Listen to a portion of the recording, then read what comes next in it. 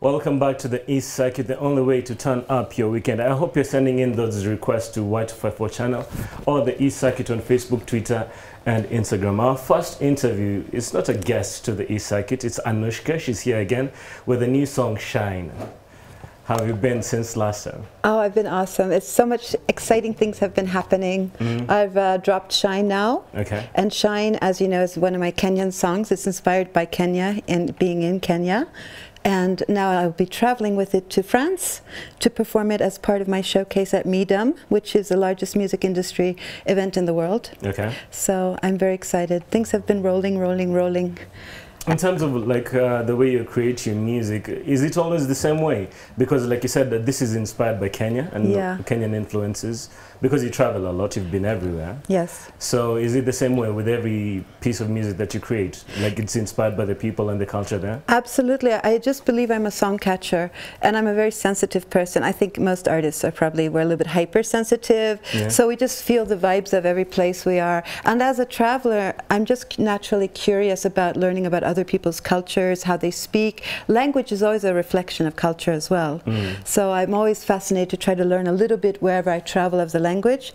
And then since I'm a songwriter, the way I use it is I apply it in a song. It comes in a song. Somehow it just happens, but I work hard.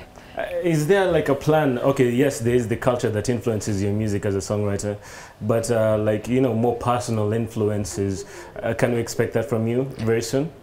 There are many personal, okay, a lot of my songs are about broken hearts. Yeah, because I can imagine, like, when you started, those are sort of like personal things. I'm sort of hinting here. Yeah. Yes, I have a lot of songs about, I have a whole album called My Kind of Heartbreak. My Kind of Heartbreak. It's all about being brokenhearted. Brokenhearted by having people reject you as an artist, brokenhearted as a lover, brokenhearted as a friend, betrayals. The whole album is about that. Trust me, a lot of my personal experiences go into my song. Even a song like Shine. Okay, I did not grow up in a ghetto. But I have struggled as an artist. There was a time when I was a music student at Berkeley College on loans, and all I could afford to buy was noodles to eat every day. Yeah. You know, I mean, I know what it's like to be nervous. So you found a way to make it relate to you. Yes, it's always coming from some authentic place. Okay. But then you always, as a writer, you always shape something around it to make it more universal. Right? Yeah. But there's nothing fake about the origin of the vibe. It also comes from me. Otherwise, it wouldn't carry. Yeah, because you can't just carry someone's story unless you relate with it in some way. They always say, write what you know. Write what you know. If you're not doing that, it's not going to work. Because people sense if it's fake. I think even as singers, like Bob Dylan used to say, sing what you know as well. Because otherwise you can't give out the inflections and someone can't feel, like the audience can't feel whatever it is you're singing. Yeah, and then if you have a little bit more content that's a bit more mature, it might sound a bit silly to have like some upcoming 16-year-old pop star try to interpret that. Like, you know, with the blues, you say the blues, you have to live long to do the blues right. Speaking of teenage years and music, you were in a rock band when you were younger, you're the lead singer. Then and now, is it easier, is it harder? What have you learned? What are you incorporating right now? Right now, I'm claiming my space on the world stage as an artist after hustling and kicking ass for 23 years. I'm way overdue for my recognition, so I'm enjoying that, but I'm still pushing. You push harder, the more rewards you get. The more people are watching you, the harder you have to work and step up. You see, so you can get away with having a small gig in a town where people are mostly drunk and going, yeah, cool, yeah, man, it's so good, I love how you play guitar, you know, ooh, cute girls, you know, but as you get older and you're really starting to get taken more seriously by people in the industry, you have to be extremely competent, you have to be very ready, always prepared. Does that mean now you have to be selective with the kind of gigs you go to? Me, I'm the kind of person, I've always been selective, but I'm also very open. Like, I'll play, you know, a charity gig for free. Somebody, like right after this show, I've been asked to perform at the Swan Festival. I'm going to try to make it over there. If they want me on stage. It's a Support Women Artists network, I believe. Nice. And so something like that, they ask me, Anoushka, can you show up? Yeah, I'll go. If I can, I'll get there and I'll do it. Because it's for a good cause. Of course. And because artists, you know, we need money, but it's not just about money. The day it's just about money, you're not an artist. You sold out. You sold out. Yeah, you can't sell out because then you have nothing left to share. You see, you have to keep it real. but you also have to be smart about it. So you get more selective, or at least you try to make sure that you're earning enough to cover your lifestyle. Because it's expensive to be an artist. You have to pay for the studio, you have to pay for your guitar strings, you know, you have to pay for your plugs, your batteries, you have to pay to copyright your songs. Vocal lessons. I spent a ton of money on lessons, yes, definitely. How was your time at Berkeley, and do you think without it you could have been where you are now? No way, no way. I would say an exemplative, but I'm not allowed to say it on TV. I would say no. There's no way I would have been where I am now, because Berkeley, you see, I was self-taught before, and I was in an era when women were still not really that prominent. It was always guys around me, always guys. And I'm not saying they were bad, but some of them were. A lot of them were really supportive. And they're like, hey, cool, wow, you know, hey, let me help you here. And some of them were just like, hey, you want to come over and I'll teach you some chords? Motives, you know, what? They have ulterior motives. Well, they just want to teach you some chords at like 2 in the morning with a bottle of wine. What do you think that means? I do. You know. But that's interesting. You were self-taught. She got her first guitar. You got your first guitar from your grandmother. I did, yeah. Then you taught yourself how to play the guitar. Yes, because you see, I was lonely and I was bullied a lot in school. So I had nothing. So that was like your outlet. It was the music. Yeah. That's when you started songwriting. Absolutely. I was just playing chords like you know, learning how to play, and you just sit there and go, I'm so lonely. I love you. You know, that's what you do at 13. You think you sound great. Yeah. It's a big, you know. Then you go to a place like Berkeley and it elevates you. Because now you're in the big game. You're in the big leagues. You're competing with people who are going to Was it intimidating the first time you were there? Oh my gosh. Because I can only imagine it's even hard to get into Berkeley. It was. I actually came in on probation because I didn't have the musical education behind me because I was self-taught. So they gave me probation for 1 year, and they said, look, if you can hack it for 1 year and you do okay, we let you stay. But if you fall behind, we're going to have to drop you and give the place to someone else. So, of course, I went on to push hard as I could, and then I got awards and I got scholarship, and I ended up being able to graduate cum laude, and I was the only girl in my guitar lessons at the 4 years I was there. And you ask if it was intimidating. It was terrifying, because I remember the first time I walked into a guitar class, you know, I came in with this, it wasn't this acoustic, it was another one that has sadly been stolen. But I walked into my first guitar class, and I walk into this room, and they have all these chairs set up, and there's like all these guys sitting there with these electric guitars, and I was carrying an acoustic. Was acoustic. Yeah, I mean, and and they were all sitting there like, you know, doing all these skills like, trying to look impressive, you know. And I was like, and I'm thinking, what are they doing? You know, I'm like, I can play like, you know. So I was in there, and then one of the guys looked at me and go, yo, babe, I think you're in the wrong room. And I was like, is this guitar 12B with John McCullen? And like, the guys are just staring at me. I was like, okay. And then and you know, they're all so cool. They're just, you know, they're just pretending to be so cool. Hey, I was very scared. But I think that's nice, because you also like diving into different genres of music. I do. When you started out, it was rock, then you dove into blues. So yeah. Can I define you with a specific genre? No. Or you're still exploring at the moment? I will always explore, because a good artist is constantly leaving the comfort zone. You see, you may not become the biggest artist out there by leaving the comfort zone. It depends on how true you are as an artist and where your priorities lie. If you just want to be a star, you can do a hit single. There's a common formula for writing hit music. A lot of people don't know this, but they've done studies. Hit music nowadays, it's the denomination of the common denominator of chord functions and harmony and theory and melody writing. You can do that easily. If you know the formula, you can write songs like that and push them out, and that's why we have hit factories. And there's nothing wrong. I'm not dissing it. That's part of the dialogue. It's totally cool. But I just feel like sometimes we also need to broaden the perspective a little bit and make more room for artists who are maybe more interested in exploration than being a commercial commodity. Maybe that's not their priority. Like in terms of Kenyan music, you've been here a while, you've experienced Kenyan music, and by now I'm sure you've noticed most of it is Afropop. Yes, a lot of it is, huh? Most of it, unfortunately. Yeah. I don't think it's unfortunate. I think it is, because this is what I'm saying. You like to dive into different genres. I do. If you go to any other country, they dive into different genres. There are artists who are exploring blues, jazz, R&B, then Afro-pop and pop and rock, and you know, you get a sense of different tastes, and everything is covered. But when you come to different other countries, it's like their focus is on dance music. Actually, I'm not sure I agree with you, Mike, on that, because in my circle of artists that I've been exposed to, very few of them are like me and actually interested in doing like something with like jazz chords. And they're going into, you know, a lot of them are still in, they find a place they belong, that they find they're being successful, and they stay because they're like, if I do something else, maybe I'll lose my footing here. But isn't that, you know, in a way like selling out?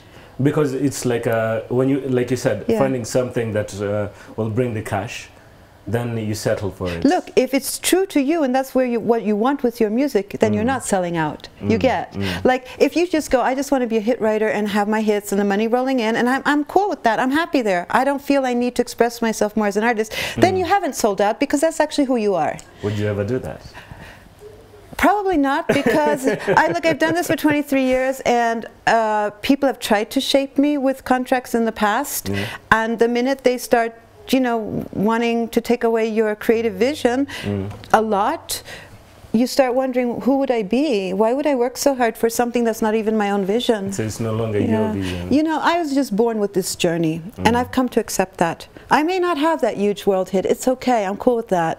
But I like that I'm able to travel, inspire, and explore and express myself. That's my truth. How much money it's going to make, who knows? If the song moves one person out there and inspires them not to commit suicide one day, or to believe that love can come around again, or one day they can make some money, or there's God, or whatever they want to believe in and they need at that moment, if I reach one person, I think that's worth millions. As long as they feel something from your music. Yeah, if you move, if you stir a soul, I feel that's a very important part of writing, being an artist. So dance music, back to your point though about the Afro-pop thing, there's so much creativity here, but I feel like the only thing I miss about being in Kenya is the lack of instrument-based songwriting. I really feel that everything is synth-based. Just sitting with a guitar and doing, you know, or with a keyboard and composing off of that, it will add to the musical dialogue and broaden the spectrum so much more. So it could be just Afro-pop, but now put more analog instruments in the production? If you use acoustic, analog would be more the sound, digital versus analog, how you record it. Analog is warmer, they say, through tube mics and blah, blah, blah.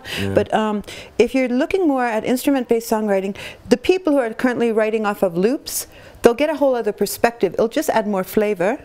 And then the other thing that may be interesting is, I believe fusion is the future. We're a global society. So I think eventually, the more we exchange, I come to Kenya, Kenyans travel abroad, and we work with different kinds of styles, we will come up with a fusion language that will just broaden the margins of culture. And then you can be doing whatever is your thing. I really have no problem with people who are just writing hit songs. They are rich, they can buy nice cars, they're happy with that. That's great, that's what they wanted, but cool. That's not where your heart is. Look, you can only have one car to drive at a time. I have friends who have like 5. You know, I used to live in LA. You know, there are people who have 20 to 100 cars. And they love it. And I'm thinking, why would you have so many cars? You can only drive one at a time. What are you going to do with all those cars? Do you see? Yeah, I get you. I feel like the more things you own, the more they own you. You know, the more houses you own, the more they own you, because you have to worry about taking care of them, maintenance. If you want to be free and really flow, you have to be low maintenance. I could have 100 guitars though. That would be okay. But I don't need a lot of jewelry and a lot of cars. I'm okay with one car, as long as it works. Before we play Shine, Shine is actually a really dope song. I wanted to ask you, you have this insight and this experience, not only from writing your own music, but from Berkeley and chord progressions and all, and what it takes to create a hit song. Do you think you're going to dive into production? I have already started. I've always co-produced all my productions. I'm a producer in that sense. I finance my own albums. I've released about 5 albums by now, I think. 1 in Sweden, 2 in Berlin, 1 in America, 1 in Kenya. So I think that was it, yes. And so I have always produced, and I've always been a co-producer actively in the arrangements, the audio, how the result ends up being. But I have also started producing with urban styles and with loops, which is why I say, you know, that gives me, as an instrument-based songwriter, to become more creative. It just gives me a new... Where will you be based when you're doing this? Because I'm sure there are a lot of artists who are watching you right now in Kenya. They're like, I need to work with ANOUSHKA. I really want, okay, here's, I'm scared to say because I don't know how I'm going to make this work, but I'm hoping to start something called, I have Song Queen Music. I'm hoping to start a branch so that when I'm in Kenya, let's say I come to Kenya 4 or 5 months a year, that I can, you know, do it in a legal way, that I can help upcoming artists with coaching, production, songwriting, and also get some pay for that to help me with my expenses here, but also which will allow me then to also do free things for young people in areas where they don't have any means. Because I feel... In terms of production?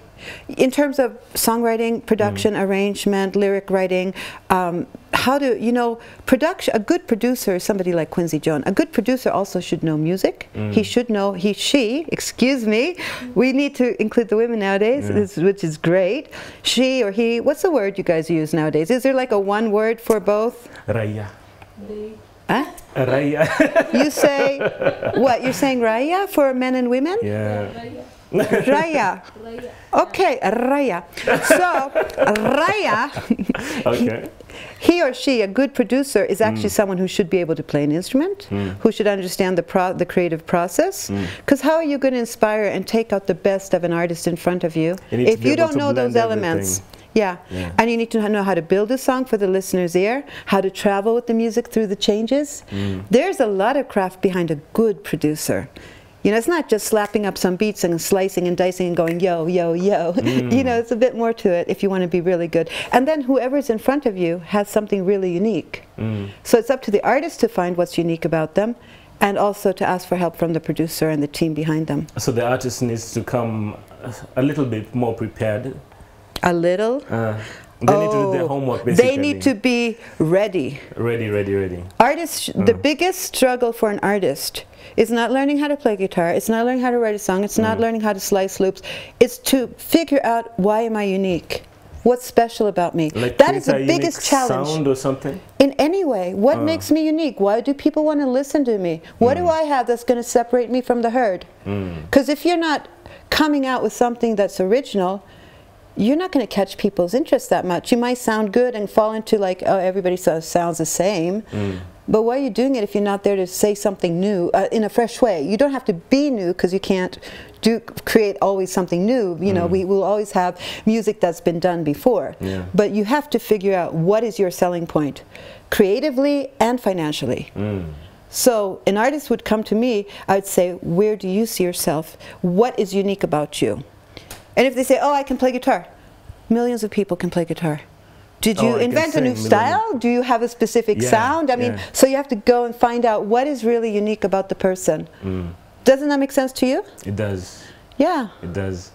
Thank you so much for coming again to the East Circuit. We appreciate you. Oh, it's awesome. You're always very insightful. I think we always learn something from you. Actually, I need to put something to the test. Sure. How Russian you are. You know, she's called DJ Little Russian. She's been boasting that. I need to know how Russian you are before we conclude. Boast anything to begin with. You know a little Russian? Niet. That was it. Ukona bahati. Yes. Ukona bahati. At least you're getting off easy this time. But we had a question today. We were asking people back at home, what would you do with 100 million shillings if you won right now? Whoa, okay, you know what I would do? I would do live workshops for you guys. Workshops? Yeah, I would do some kind of project where we could invest it now into doing some workshops with artists here and exporting them. Well, I get that sense that you would buy 100 guitars first. I would also kulipa kodi. I would pay my rent. Kulipa kodi. Alafu ununue guitar kaa 100 hivi. What? Then you buy like 100 guitars. No. Yes. No. We would actually create something, because creation is more interesting than just a material possession. Creation leaves a legacy. You don't leave a legacy owning 100 guitars. You know what I mean? unless maybe you create a museum with them and they, I don't know, you do something unique. But I think everybody who's a true artist always wants to leave their mark on some way, you know? Yeah. Yeah. No, I would definitely, then I would go, okay guys, let's do something now. Let's create the workshops. Let's do workshops for 1 month, and let's find some upcoming artists, and let's send them over to some local producers. Let's get some stuff happening, and let's export it. Nice. It would be fun. I would love that. It's actually creative, you know? Yeah. It sounds like it would be fun. Tell them to give me the money. You're about to play Shine. Yeah. Tell us about it before you start. So Shine is a rewrite, because another part of being a serious artist is you learn you have to rewrite a lot. You can't just accept the first version necessarily of what you create. So Shine is a rewrite from the first song I did with, well, from one of the songs I did with Teddy B in 2013. And it's a rewrite because I just felt it could get better, it could be improved for a crossover market. So I rewrote it completely, and the way I rewrote it was I wanted it to be dedicated to the unseen heroes in society. And what I mean by that is the people who are invisible to us because we become numb. After a while, there's just too much sad stuff going on in the world and you just can't deal with it anymore. But you know, these people who are less fortunate, who are brought up through hardship, they have these resilient souls, and they still smile, they still get up in the morning. And I think to myself, like I have friends overseas who complain about losing a shoe, and I think, please, have you been to, you know, you should see some people I've seen. But don't even have any shoes. Thank you, dear. Yeah, exactly. That's what I mean. So this song, I felt like everybody has a light. And those people, let's say there's a beggar outside, you know, on the street begging. He's on his knees because he doesn't have proper legs. I saw somebody like that, and yet he was smiling. And I thought, I felt so ashamed. I thought, my God, how can I ever complain about anything in my life? And I thought, when there's things like that happening right now. Yeah. And then I thought, and I'll bet you that guy had a dream. And I'm wondering what that dream was. He has a light. If you gave him a platform, like you're giving me today, he'd probably have many stories to tell you. You see, everyone has something inside of them. So this song is just to encourage people to just realize that and maybe become a bit more compassionate along the way. Because when you feel your light, you become very generous to other people. When you're still searching and you're feeling stingy, like I've got to hold on to it, I've got to hold on to it, this is mine, mine, you don't give anything out. You know? Yeah. So that's what this song is about. Okay.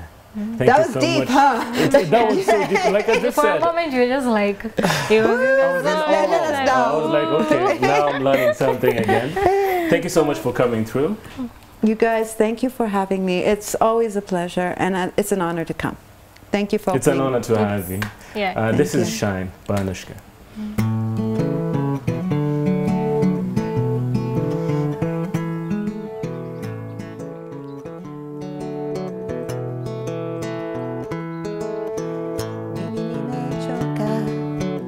Lord, my soul's so weary. Every day is a hustle. Don't know how much more I can carry. Kulipa kodi kuweka chakula mezani. Ninatamani sing. Forget everything and shine. Aha, hebu angaza, uzifichi mwangaza wako. Don't hide your light, shine. Aha, hebu angaza, uzifichi mwangaza wako. Everything will be alright, shine.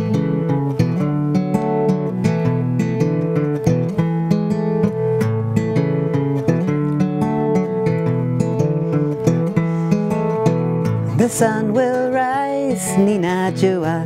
Dry tears from your eyes and you will see our song. Chase shadows away. Nitakuona usitabasamu. You could find love even in a matatu. Hey, hey, on an ordinary day. So shine. Aha. Hebu angaza, uzifichi mwangaza wako. Don't hide your light, shine. Aha, hebu angaza, uzifichi mwangaza wako. Everything will be alright, just shine.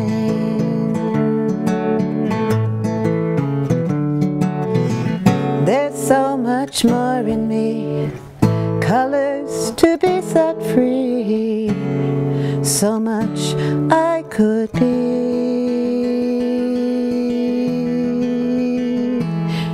So shine, hebu angaza, usifiche mwangaza wako. Don't hide your light, shine.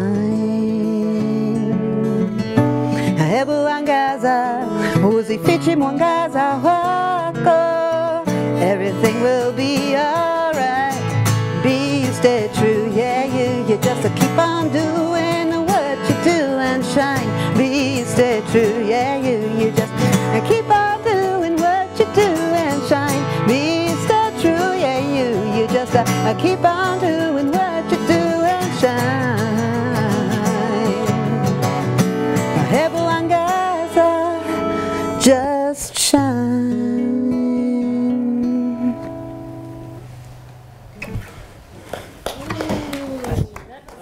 Asante sana, thank you.